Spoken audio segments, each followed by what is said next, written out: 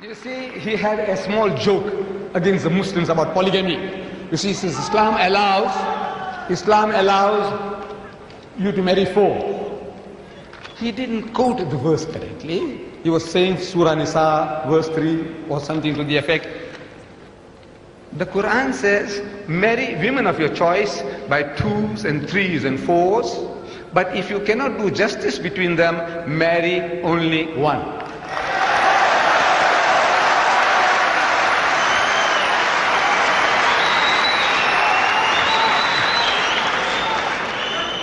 The only religious book, I'm saying the only religious book on the face of the earth, which has this expression, marry only one, is the Quran. There is no other book on earth.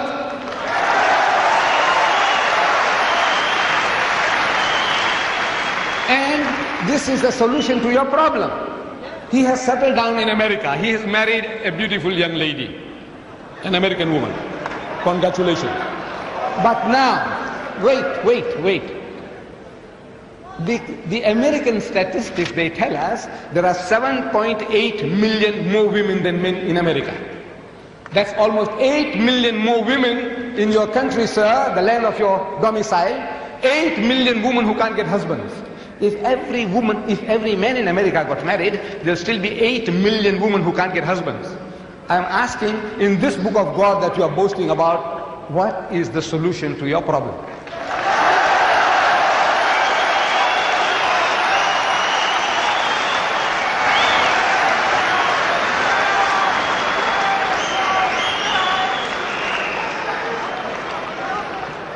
Jimmy Swaggart.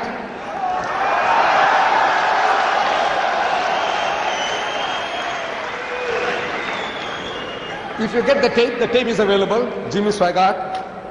On Shorrosh, the tape is available. You can get it before you go. They are £8 each. Jimmy Swaggart, if you see this debate, at the outset, he is also having a laugh at our expense. He says, you know, Mr. Deedat, he says, you know, we had a chat in the waiting room, and Mr. Deedat says that the Muslim can have 4 wives. Islam allows 4 wives. He just corrected me, said up to 4. I said, well, Mr. Deedat, Christianity only allows us 1, so I had to get the best on the first shot. So he said, but you see, Christianity allows us only 1. And I have to choose the best.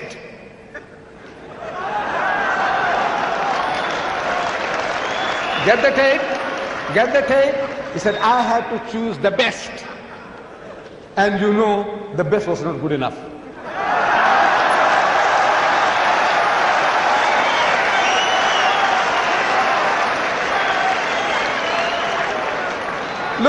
Look, all these tele-evangelists, all one by one, they're all falling. Reverend Marvin Gorman, an evangelist, you know, tele-evangelist, he appears on television, tantalizing millions. He was caught with a prostitute.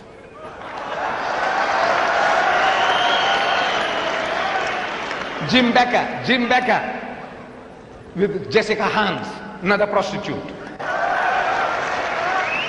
Jimmy Swaggart, average of 2 trips a month to the prostitute for his satisfaction.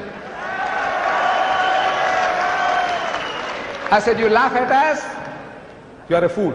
I said, the laugh is on you.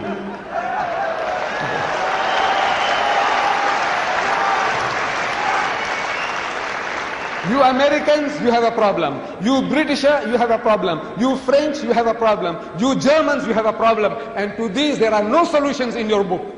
No solution. Islam gives an answer to your problem.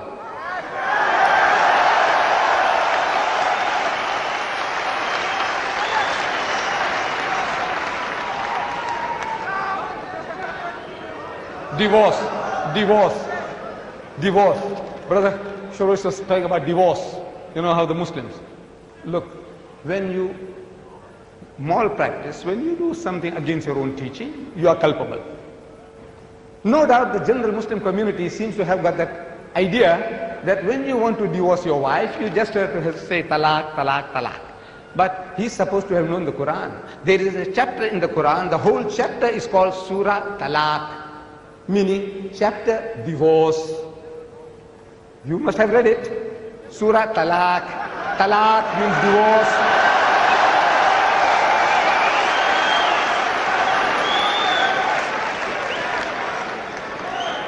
At the outset, Brother Shorrosh, he said he has been studying the Quran for 2 years now. 2 years. Sure.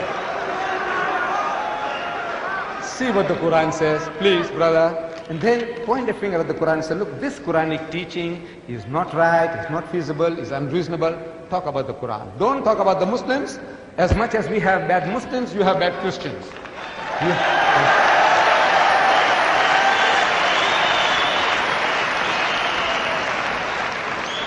He also quoted a Quranic verse, La ikraha fid din, which means there is no compulsion in religion.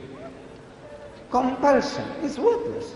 At the point of the gun or the knife, you force somebody to say, read the Shahada, the Kalima, the Creed of Islam, and the man is forced to read.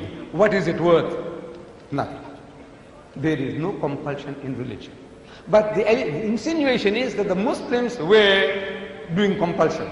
I said, look, my brother, Shorrosh, you are a proof that the Muslims didn't use any compulsion for 1,400 years.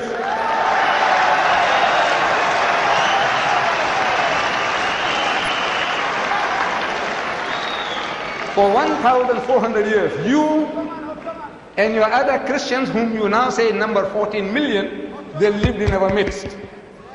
In Egypt, the Muslims have been the overlord of the country for 1,400 years.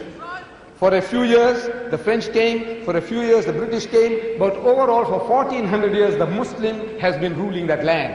And yet, today, you can boast there are 10 million Coptic Christians in Egypt. If there was compulsion of any kind, there would not have been a single Christian left in the country.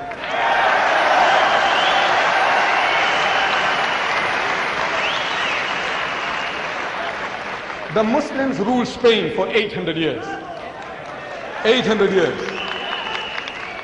We, because we failed to deliver the message, we were kicked out. We were kicked out. Shame on us. We didn't fulfill our obligations. But if they had used any type of force, even economic force, for 800 years, there would not have been a single Christian left in the country.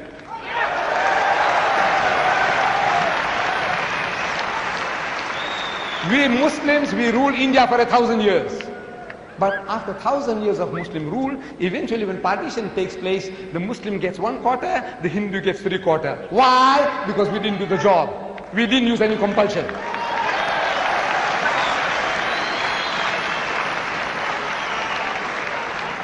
And which Muslim army went to Indonesia? Which Muslim army went to Nigeria? Which Muslim army conquered the east coast of Africa? Which Muslim army? Today, the Britisher and the American, he's coming towards Islam. I want to know what sword? What sword? What sword is the Muslim using? The sword of the intellect. George Bernard Shaw, he said, if any religion has a chance of conquering England, nay Europe, within the next 100 years, so that religion is Islam.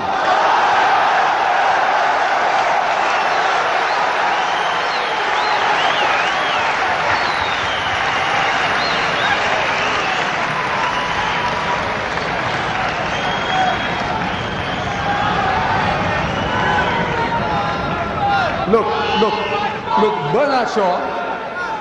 Bernard Shaw had the foresight, he could see. But we Muslims, we have failed Islam. Wallah, we have failed. We have failed. We haven't made a start yet. We believe. We say we believe, but we have not made a start yet. This is our problem. The destiny is ours. Wallah, it is ours. Allah says, لِيُزْهِرَهُ عَلَى الدِّينِ كُلِّهِ. He has given you a deen, a way of life that is to master, overcome and supersede them all, bulldoze them all, whether it be Hinduism, Buddhism, Christianism, communism, Judaism, every ism.